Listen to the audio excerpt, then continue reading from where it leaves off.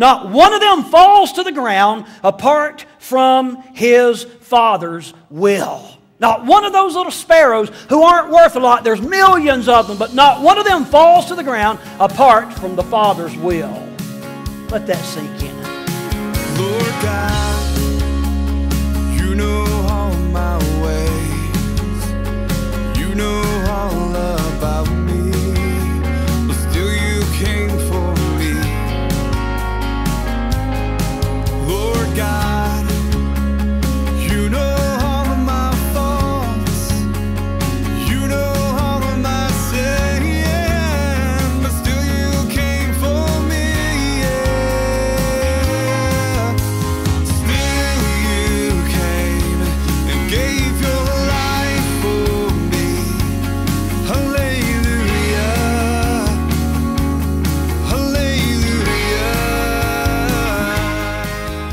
Good evening and welcome to New Life. I'm Terry Knight, the pastor here at New Life Community Church, and I thank you so much for turning us on, tuning us in. I trust, as always, that the Lord's going to bless you up one side and down the other as we fellowship together here for the next several moments. I want to begin tonight by saying it's really been a very difficult time here in this area, here in our community over the last week or so with some of the things that have been taking place with some folks that we know and love and care about very deeply. Seems like we hear bad news in this area way too often.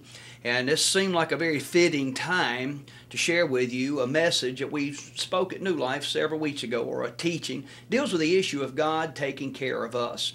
Man, I'm telling you, it's good to hear these things from time to time, to understand that God does love us. He does care for us, even when it seems like the world is upside down, which it pretty much is, and things are just going backward, and bad news after bad news after bad news. The Bible, the Word of God, contains good news.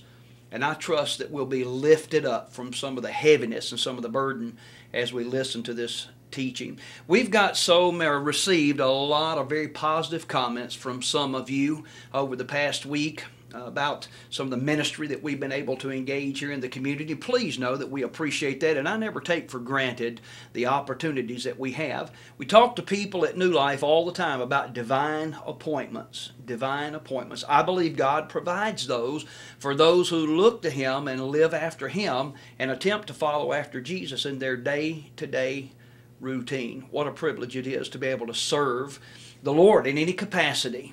Well, I'm going to go to Luke chapter 12 for our text passage, this particular teaching that we've titled, God Will Take Care of You. And I want to read just a couple of verses in your hearing, and I invite you to look as I read. Luke chapter 12, beginning in verse 6, the Bible says, Are not 5 sparrows sold for 2 pennies? Yet not one of them is forgotten by God. Indeed, the very hairs of your head are all numbered. Don't be afraid. You're worth more than many sparrows.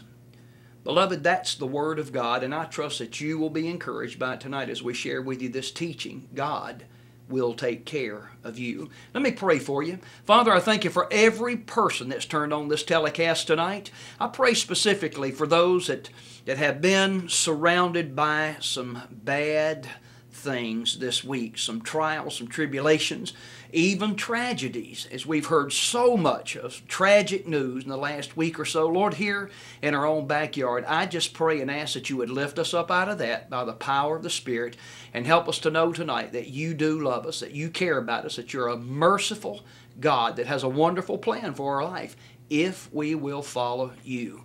So Lord, add your blessings to this, we pray and ask in Jesus' name. Amen and amen. Well, let me just say one thing before we get into this tonight. We were having some difficulty with our air conditioning at New Life on the Sunday morning that we delivered this particular teaching, and I may make mention of that, and you may not even know what's going on. It seemed to be somewhat comical, but I just wanted to warn you of that ahead of time. You be blessed. I'll be back here in just a few moments to wrap things up. I want to share with you, first of all, a little-known fact about Pastor Terry. You ready for this? I am a bird watcher. I admit it. I am a bird watcher. I love birds. I think that's the coolest little creature God ever made, and I'm really looking forward to getting to heaven. I believe when we get there that we're going to have experiences like this, although the birds will not have to come from a taxidermist, but we'll be alive and we can just play with the little birds and tell, hey, little bird, how you doing? They'll talk, but I just believe we're going to be able to play with the little birds. You can't do that now because they'll cut and run. But yeah, I love birds. I love bird stories. Do you like bird stories? Like one I heard. This scraggly looking fellow went into something like a seed store or a farm supply store. And I mean, this guy, he looked rough. And he walked in and the guy behind the counter says, yes, sir, may I help you? He said, yeah, give me some bird seed. And the man behind the counter says, young man, that is not the way you ask for something here. The proper way would be, mister, may I have some bird seed, please? Now, you go home, work on that. You come back tomorrow. If you get it right, I would be glad to sell you some bird seed, sir. Sure enough, the guy left. Next day, he comes back in, walks in. The guy says, young man, may I help you? And once again, he says, yeah, give me some bird seed. He's like, young, I told you yesterday. The proper way to ask for that is, mister, may I have some bird seed, please? Go home, work on that, come back tomorrow. If you get it right, I would be glad to sell you some of our bird seed. Sure enough, the guy left. Comes back the next day. The clerk recognizes him, thinking, well, surely he's going to get it right this time. So he says, young man, may I help you? In which he replied, dude, you want to buy a dead bird?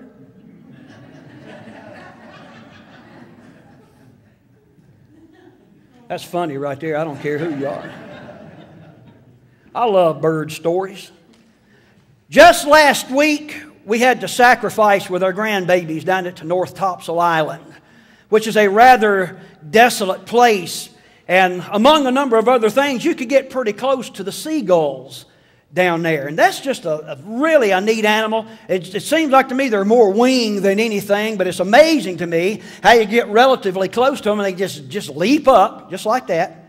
Come on, stand up and try that with me. No, I'm just kidding. But they just kind of leap up and flop those big old wings and they just get carried off by the wind. And just kind of reminded me of the Holy Spirit. And I just amazed by that. I just would stand there sometimes. People would be looking at me thinking, he is amazed right now. I love birds. My lovely wife has provided our humble abode with a plethora, that means a whole gob, of hummingbird feeders. Now that is a remarkable little creature. Any of you into hummingbirds?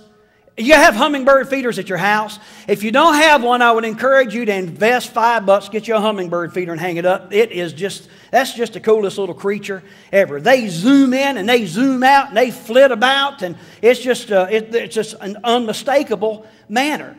I came out of my house a couple of years ago and was headed to my truck, and I heard something. I thought it sounded like a bumblebee. It really didn't sound like, it sounded more like a giant bumblebee. And I stopped, and this hummingbird got right in my face.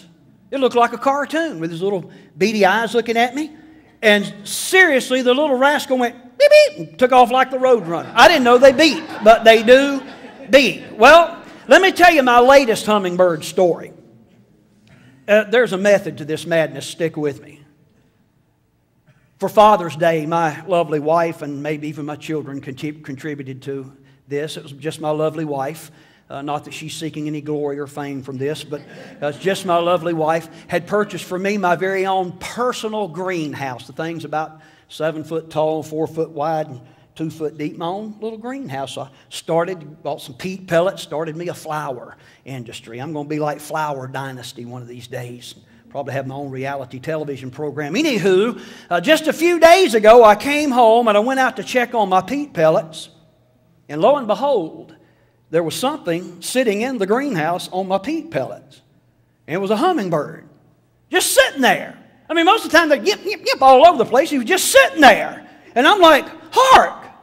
There's a hummingbird just sitting there. Like he was taking a nap. And I got a little closer. He didn't move. A little closer. I realized that the little bugger had got inside that greenhouse, and where he normally flew off to his nest, there's now this clear plastic wall there, and apparently he got trapped in there, and he was, as my mom used to say, he was tired. He was wore out. I tried to get him out. I flopped my arms every way you can imagine, and he just kept flying into the walls. I'm like, man, this hummingbird must be from up north. No, I'm just kidding. I'm just kidding. He's flying flying all around. I finally got on the right side of him, and he flew out the door, and he was all. And I guess you could say that I am now kind of like somewhat of a local hero in that I saved the little hummingbird. Are you with me? I should get on cable 18 for that. Well, I told you all that to tell you this. Believe it or not, that reminds me of this story in Luke. All these little bird stories. Going back to Luke chapter 12, verse 6 in particular, 6 and 7, which happens to be in red. And what does that mean? It's Jesus is speaking. When Jesus is speaking, this is important. Very important. Verse 6, he says, "Are not 5 sparrows sold for 2 pennies? Yet not one of them is forgotten of God, or by God." Verse 7, "Indeed, the very hairs of your head are all numbered. Don't be afraid, you are worth more than many sparrows." The Bible is replete with stories about little birds like this. In fact, I went through and counted. Fowls is mentioned like 85 times in the Bible. Bird or birds, the plural, some 53 times mentioned in the Scripture. Not to mention actual names of birds, but that's a lot. The sparrow is the name. I think this is number 1 on your notes, and I forgot to transfer the study notes to my notes today, so the clicker girl has it when it appears on the screen. If you'll kind of look at me bug-eyed, I'll know that we're at a study note. Let's practice that one time. You ready?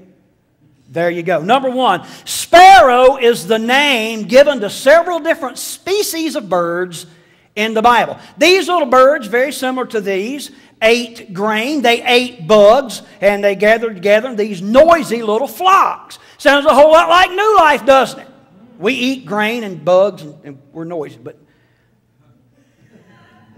sparrows would often build these untidy nests in the eaves of houses way back then.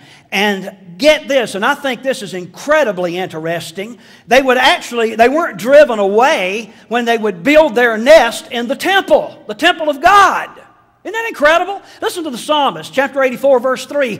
"Even the sparrow has found a home." He says later, "a place near your altar. Lord Almighty, my King and my God." These little sparrows have a place near the altar of God. God cares. We understand from the Bible that those who were poor and could not afford to sacrifice a sheep or a goat, and you can imagine that could get expensive, but they were allowed to bring a sparrow to the temple. If they couldn't afford the big thing, they could bring the smaller thing. And by the way, the size, the price of the sacrifice wasn't the point. The point was being in obedience to God. That's still true today. Are you with me? At least one source indicates that sparrows have been sold in the markets of the Middle East as a food item. Don't worry, little birds, we aren't going to eat you. Okay. But can you imagine? They were plucked and put on a spit and kind of turned over and actually eaten like tiny little bird kebabs. Seriously, as ridiculous as that sounds. These birds were so plentiful, their value is designated as being worth very little. In fact, 2 sparrows would sell for a single coin a very small value. And there's a lot of debate about what that coin was. That's irrelevant. And if they were bought in quantities of 5, they could be purchased for 2 coins of small value.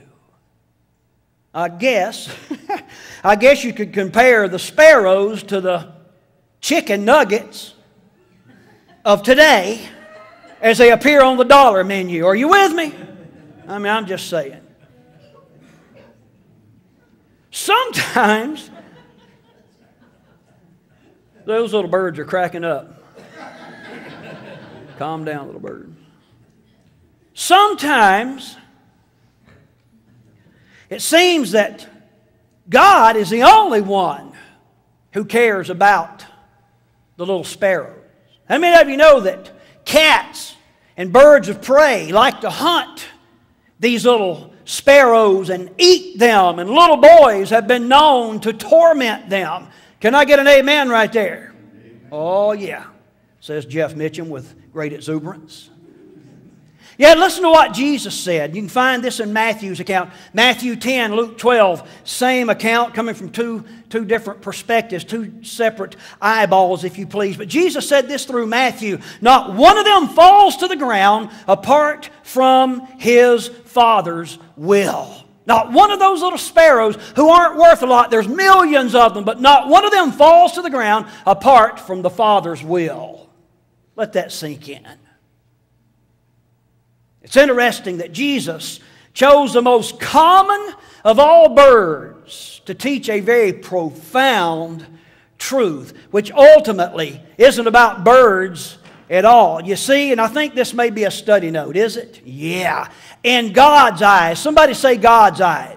Not my eyes or your eyes or someone else's eyes, but in God's eyes. And ultimately, this is what ultimately matters. In God's eyes, no one, not just the birds, but no one is insignificant. Let me see your eyeballs. Some of you come in here this morning feeling insignificant. You don't look it. Oh, you look very confident and secure. But I know how it is. Something going on in your life that maybe no one knows about. Maybe your spouse doesn't know about it. Only you know about it. And you come in here feeling kind of insignificant. Beloved, you should never leave a place of worship where Jesus is magnified, feeling insignificant, because you are very significant to God. And I want to help you understand that this morning. You may not be to the world. When you walk out of this place today, the world may look at you and say, oh, there's that insignificant person. But not God. Now, the first part of our text passage, as usual, establishes the context, or that is to say, sets the scene for what's going on here. This actually, Luke 12, actually convenes back around chapter 10, where we find Jesus, we find who? Jesus. We find Jesus commissioning and appointing and commissioning 72 of his followers to go out into the harvest. Watch this. When I say harvest, I'm talking about the world that is lost. I'm talking about unconverted humanity. Jesus has appointed and commissioned 72 to go out into that harvest field and tell others about the kingdom of God. That event opens up a series of Jesus' teachings whereby he gives instructions to those who are accepting of God's plan. How many of you know there are two kinds of people walking around on earth? Those who are accepting of God's plan or those who are not. And for those who are, he gives instruction, valuable instruction. Also, he engages, Jesus during this process engages more than a few curious persons that range from the sympathetic right down to the antagonistic, a plight which continues right up to our present time. Those of you here this morning, you are either sympathetic with the plan of God, or you are antagonistic to the plan of God, or somewhere in between. Most people, if they are not sympathetic with the plan of God, they will tell you where they're somewhere in between. It comes out sounding like this: well, I know I'm not living like I ought to, but... Huh? And Pastor Terry is always thinking, well, if you know you aren't living like you ought to, but, then why don't you start living like you ought to? Huh? Are you with me? He said as his gift of smart aleck surfaced for a brief moment. Now, this brings us to chapter 12. Are you with me? Chapter 12, which begins with a meanwhile. Sounds like an old episode of The Lone Ranger or something. Meanwhile. Then we're told, the latter part of verse 1, check this out. A crowd of many thousands had gathered so that they were trampling on one another. Oh, that is not only fascinating to me, it is exciting to me in the truest spiritual sense. You understand, a crowd of thousands of people were gathering to hear Jesus teach. Watch this. There was no band, and I thank God for a band. There were no lights. There were no seats. There was no air conditioning. They just come out to hear Jesus Christ teach. thousands of them, so that they were trampling on one another. Get out of my way. I want to hear Jesus. Wow. Man alive. How many of you would like to be a part of something like that today, where thousands of people were going to hear Jesus talked about? Any of you? That's what I figured. Listen. This is exciting. Jesus begins here first to warn His disciples about living like a hypocrite. And He says, don't y'all do that. Don't y'all do that. And then our Lord also warned them that persecution would accompany their walk with Him. You see that in verse 4 of chapter 12. Then He warns them about fearing other men, or the persecution that He's talking about. Fearing other men who may indeed be able to kill them physically, but Jesus offers that's really nothing to fear. Now watch this. He's saying there's people who can kill you physically, but that's not really something you should fear. I don't know about you. I don't know that I would say that I fear that, but it would cause me great concern if I thought someone was trying to kill me. Amen? I don't even want someone to punch me. I don't even want strangers putting their hands on me. In fact, there are certain people I don't even want them looking at me a certain way. Can you dig what I'm saying? But Jesus says what they should fear is the fact that God has the power and the authority after physical death to throw them into, say it with me, church, hell. Hell. Now, there's a lot of lessons to learn here, but one is that there is something worse than physical death. Hear me, church. There's something worse than physical death, and that is spiritual separation from God for all eternity. By the way, I want to make clear to you this morning that hell isn't just a colloquialism for bad luck. We hear it all the time today. Man, this past week was hell. Check it out. No, it wasn't. The most worstest week you ever had was not hell. Are you with me? Hell is a terrible, awful place of destruction and damnation forever. Now, kind of built that up to say this to you. Immediately, in fact, it's about hot as, you know what is, can I get a testimony right there? Would some able-bodied usher please go to the thingy and bump it down just a little bit? If I'm hot up here, I can imagine what you're like. Would somebody please bump that down just a little bit? And if it don't work, wave at me, and we're going to go down to Highland and finish the service. Say amen right there. Lord help us. Unless you thought that was a sermon illustration, I'm preaching on hell, and I just got it hot in here on purpose. I think I'll get a drink of water. Y'all look exhausted. Are you with me? You sure? Yes, sir. Because that was the introduction. I'm just kidding. And the air is gone, and I'm not going to put you through too much of that, but listen. Immediately on the heels of these stern warnings, Jesus offers this story about these tiny, somewhat insignificant little sparrows, very much like those you see having a heat stroke up here right now. That's what they're doing right there. Now I want you to understand, Jesus has fielded a lot of questions about a lot of ungodly behavior. And by doing so, there's one of the things that we discover is this. We discover that there was ungodly behavior occurring then, and there's ungodly behavior occurring even today. You with me? So not only does Jesus give a warning about us participating in such things as hypocrisy, but He also offers to us words of comfort about His ability and His desire to protect and shield us from such as we purpose to walk in the light living out a lifestyle of holiness. Say amen. Did you hear that rushing mighty wind like the Spirit coming in? I'm inspired to preach on till about 12:30 now. Say hallelujah right there. That was not a very hearty hallelujah, I'll tell you that right now. Hey, listen, I want you to understand this.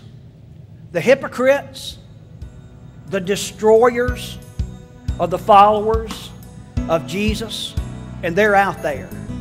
They pose a very real and significant danger to those who are determined to follow after Jesus. Let me do this another way. Beloved, we're going to wrap it up right there tonight. There's a little bit more to this teaching, but this will be a good place for me just to interject and try to wrap it up by saying this. You know, we come into this world with a problem, a sin problem, and if something doesn't transpire during our lifetime, we exit this world with a sin problem. Well, God has a wonderful plan for your life. It's a plan of redemption, of salvation, and God has purposed to provide that for you in this present existence through Jesus Christ, and it doesn't just stop in this present existence. It goes all through eternity. God has provided for you. God cares enough about you that He's provided for you in this present world, but He cares so much for you, He's also provided for you in the world to come. You see, this isn't all there is to it. And granted all the trials, the tribulations, the tragedy that surrounds us today, even many believers, many would say, hey, what's up with that? Why do bad things happen to good people? You got to understand, you need to understand this. This isn't all there is to it. This is just a preparation time for eternity. At best, this life is short. You may live 70 years, 80 years. A gentleman that I pastored many years ago recently celebrated his 102nd birthday. That doesn't happen very often.